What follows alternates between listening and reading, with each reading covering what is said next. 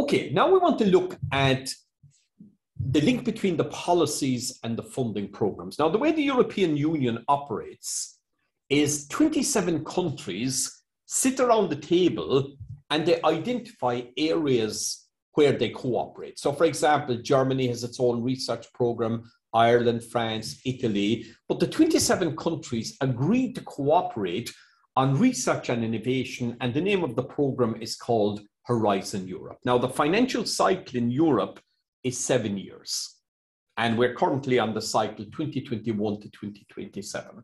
There's another program called InvestEU. There's another program called Erasmus for exchange of students. There's a program called Digital Europe, and in total there are about 30 different programs. But the important message from this slide is that whenever you see a program like Horizon Europe, it is there to support the policies of the 27 countries working together. So we're going to see the link between the policies and the program. Now, in the workshop, there are lots of acronyms, European Union, RTD, or whatever. So whenever I use an acronym in the course, it's always at the bottom of the slide. And if there are lots of acronyms, it's on the slide directly under that in your handout. So the first thing you need to do is to go onto this website at the top of the screen called the funding portal.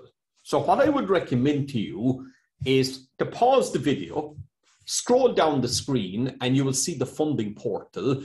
And when you click on that, this screen comes up and you see all the programs on border management, Digital Europe, Erasmus, and down here you will find Horizon Europe. And it just shows the range of programs that are there, and all these programs are there to support the policy. So pause the video, have a look at the website, and see what the layout is like. So let's see, what are the policies behind Horizon Europe? So 27 countries agree to put 95 billion euro on the table over 7 years. And they said, okay, one priority is to make Europe a leader in science internationally. So they said, let's call this Pillar 1. So Pillar 1 is about making Europe a leader in science. And we're going to look at these individual programs. Pillar 2 is different. Pillar 2 is about addressing global challenges. For example, climate change, cleaning the oceans, making Europe a leader in artificial intelligence. So in Pillar 2, science is a tool to do something. Now, COVID has changed everything. COVID demonstrated that science can be used to collaborate to tackle global challenges. So there's a huge expectation in Horizon Europe about having an impact. So in Pillar 2, science is a tool to have an impact on something. So when you're writing a proposal in Pillar 2, you begin the proposal with the impact, and then you say what science is going to do that. So Pillar 2 is divided into 6 what are called clusters. So you can see there's one on health, energy, digital, and we're going to visit each of these in the program. Now, Pillar 3 is different again. Pillar 3 is about copying America. America is the world leader in innovative companies. Now, just look around your table and look at all the technologies on your table. They're all non-European. So Europe is importing all these technologies from around the world. And in Pillar 3, they want to make Europe a leader in innovative companies. So the policies behind Pillar 3 is about making Europe lead in innovation, innovative companies.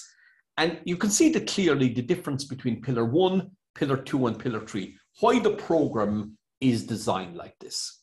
So that's the structure of Horizon Europe, but there's another program. It's only 4% of the budget, but because it is so politically important, they've kept it outside of the pillars. It's called widening participation.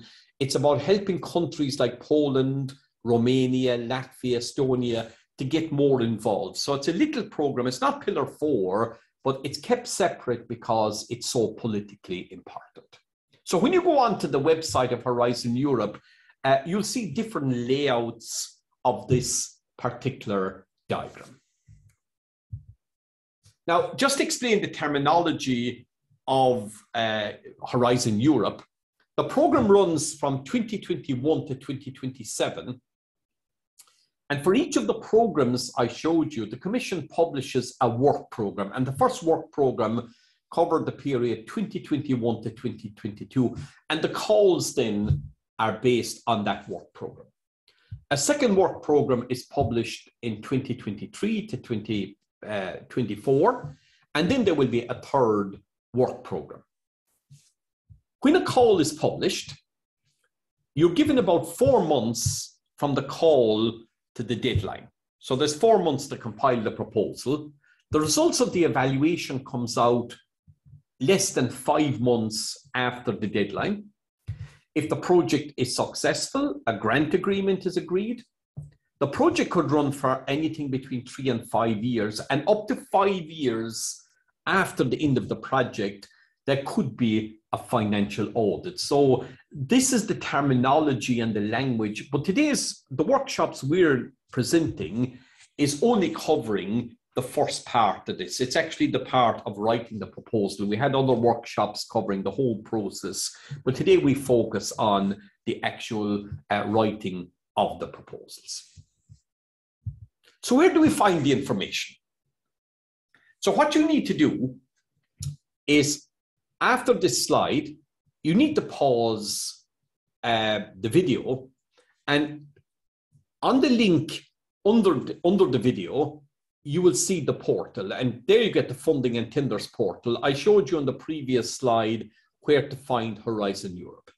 Then you will see a number of drop-down menus. You go to how to participate. You will see a drop-down. One of the drop-down options is something called reference documents.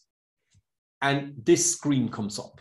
You click on the work programs, you click on 2021-22, and here we are, the work programs. So there's the one on health, there's the one on security, there's the one on digital. And if you click on the digital work program here, it opens a document which is about 400 pages long. So everything you do in Horizon Europe is about this particular page. Now, I've just saved you, if you're a newcomer, I've just saved you about